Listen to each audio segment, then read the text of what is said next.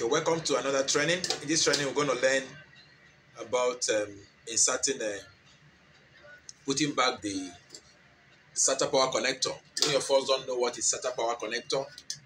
Okay, this is an HP system. I just open it and this is called SATA Power Connector. It has combination of colors, red, black, and yellow.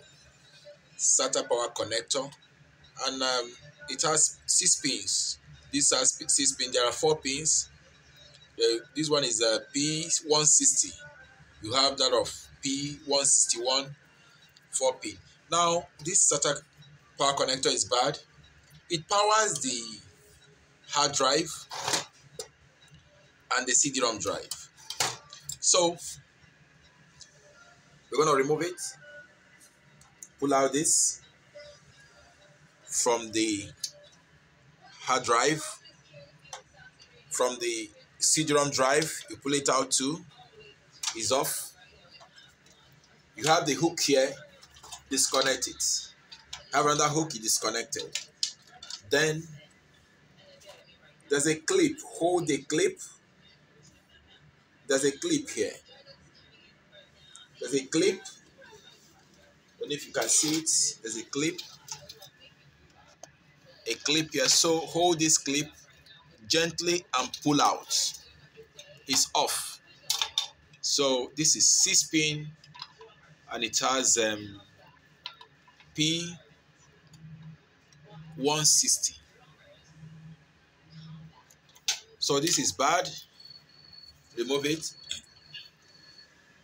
We get a new one. We get another new. This is another new one.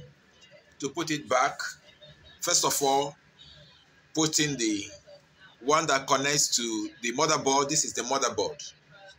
This is the board. This board is the motherboard, and which we know it already. Then make sure you put in the pin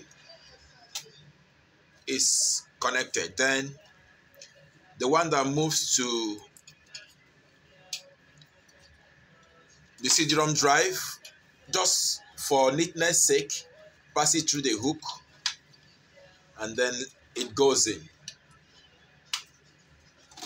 The one that goes to the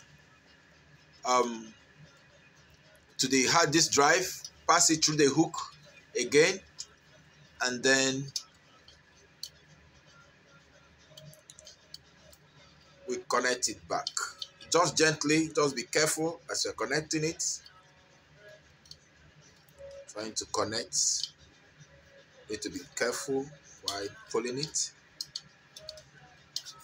Okay, it's connected. So you've learned how to remove the SATA power connector that is bad and how to replace it.